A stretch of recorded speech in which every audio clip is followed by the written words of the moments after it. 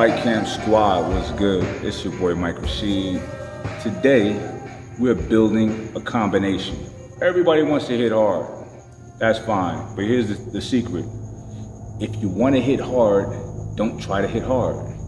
In boxing, it's a common term that we all say. Speed is power, okay? Now, if you want to really be fast and powerful, because speed is power, you gotta be loose. You can't be tense. And when you're trying to throw a hard shot, you're tensing up. And they're not gonna come off as hard as you think. Also, when you're bracing up, trying to throw a hard shot, if you're sparring or you're actually fighting someone, they can see that shot coming and they can kind of tense up for it. Even if it is hard, it won't be as effective. The punches that they don't see is what hurts. Trust me, I've been hit plenty of times. The times that I don't see it, it hurts, it stings. So what we're doing today, just trying to get loose, throw some uppercuts. Uppercuts, the secret of uppercuts, the art of an uppercut is it's gotta be sneaky. You know, it can't be deliberate. The only time you're throwing a deliberate uppercut is when your opponent is hurt on the ropes and they're not focused on what you're doing. But you never want to be deliberate with throwing an uppercut or any hard punch, all right? I want to take you guys through this whole combination. This is the sweet science, but this part, I like to call geometry. This is physical poetry at its finest. Check it out.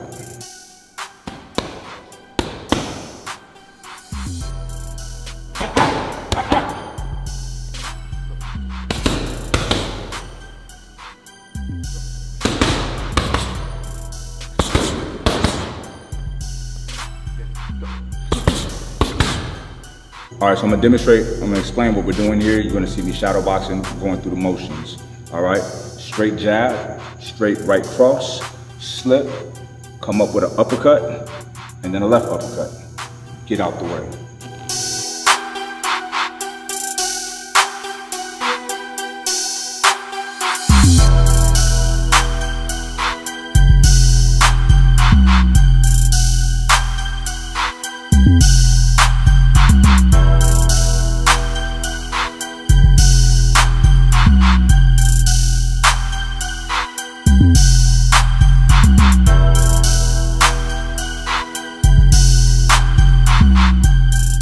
Adding on to this geometric masterpiece, we're gonna add a little bit more to the puzzle, all right? So, jab, right cross, slip, right uppercut, left uppercut, come back with another right uppercut, reset, another right uppercut. Get out the way.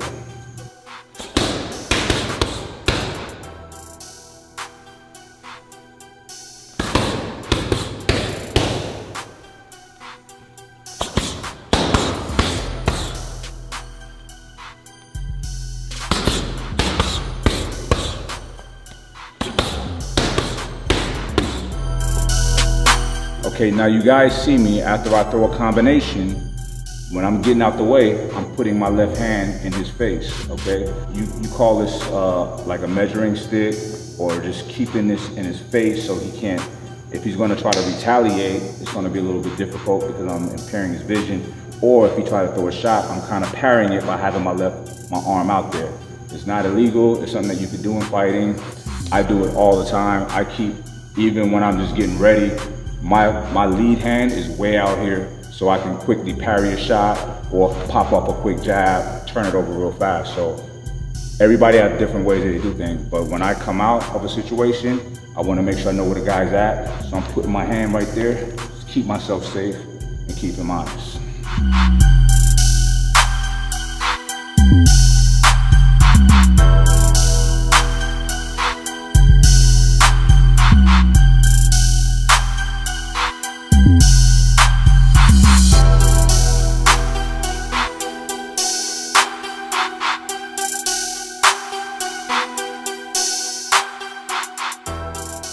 All right, so to conclude this masterpiece, we're gonna walk through it again. All right, straight left, jab, right cross, slip, counter with an uppercut, right uppercut, left uppercut, right uppercut again, reset, another right uppercut, and then you're gonna fire off 6. 1, 2, 3, 4, 5, 6, a 3 or a left hook, a 2, slip under, another 2, 3, 2, you're out of there. Easy peasy. Check it out.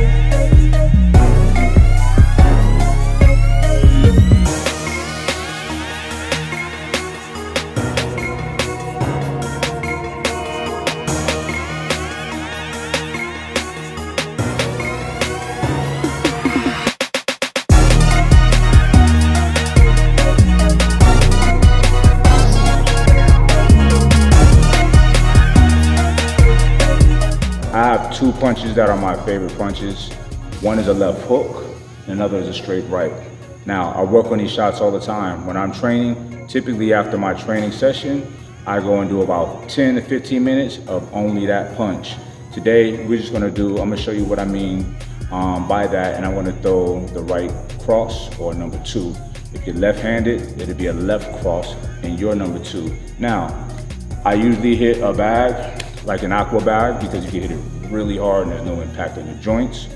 But if I'm not gonna do that, I'm gonna shadow box with weights in my hands. So it's just over and over, just throwing that straight right, throwing that straight right. Now, even though I'm not throwing my left, I'm still holding a weight in it, just to get your hands used to being up, okay? You wanna always have your hands up as much as possible. There is a time to fight with your hands down. That's for very skilled and experienced fighters. It's a tactic that I love. People think that it's silly to have your hands down, but it's actually pretty smart, because when you're throwing shots, they can't see where it's coming from.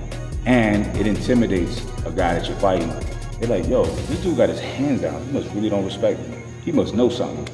So, and they think you're crazy, but I love it. But anyway, 5-pound weight in your right hand, and just keep throwing it. You could do a 2-pound weight, 3-pound weight, 7-pound weight, whatever. It's gonna be tough. Just over and over, just perfecting that shot. Something that you want to do, you want to be good at something, you got to do it over and over and over and over. Check it out.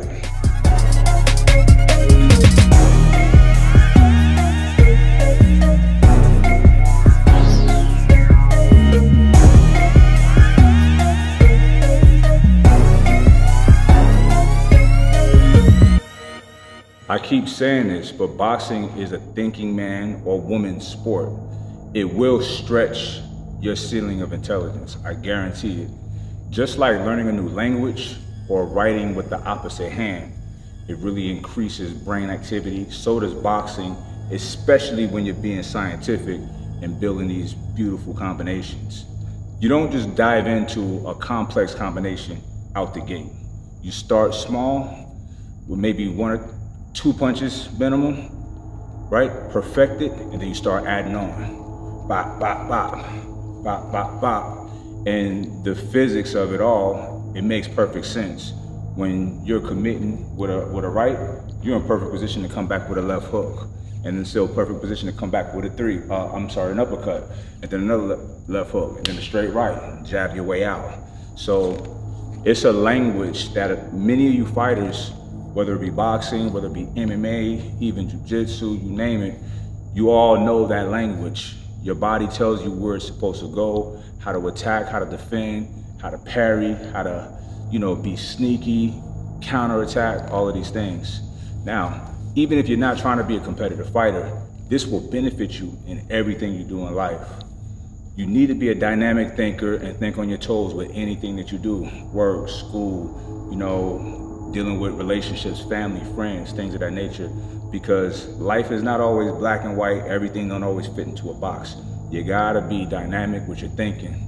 Boxing absolutely helps you become real fluid with your thinking, especially when you're being scientific with it. Check out some of these combos.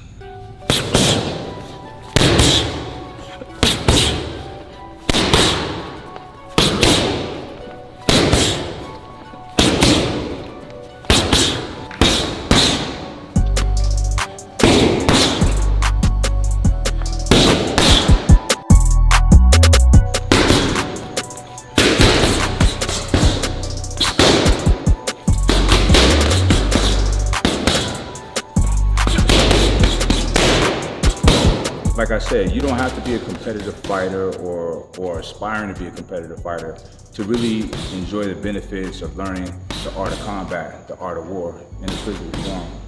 I say physical, but it's very mental.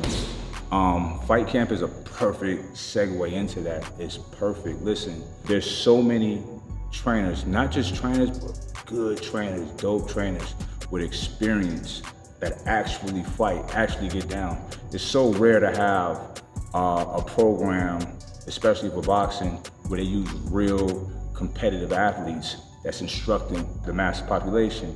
This is a huge plus, a huge benefit. You know, they have so much content. Just check out the channel. I mean, we popping, we killing it over here at Fight Camp. The programs are dope. The workouts are dope. It wears me out, it tires me out. I use a lot of those workouts for my own personal conditioning when I'm getting ready for a fight. It's really difficult for anyone to keep up with a coach's pace, right? When someone's having you throw punches at their pace, it's very tiring, it's very difficult, it's making you think a lot, but it's so beneficial. I can get on the bag 30 minutes straight, no problem, because I'm going at my pace and taking my breaks. But when they're training me through the app, I'm at their pace, and it's a leaderboard, so I'm trying to get the top number, the most amount of punches in the least amount of time. So it's so fun, it's so competitive. You're competing with people everywhere and anywhere. If you got Wi-Fi, you can do this. So you also compete with yourself. Like, say if you did a sprint workout yesterday and you got a certain time, today you try to beat that time or beat everybody else's time, whatever. I'm always trying to be at the top of the leaderboard. So y'all check it out, it's dope. You don't want to be left without it when everybody got one. All right, so check out Fight Camp.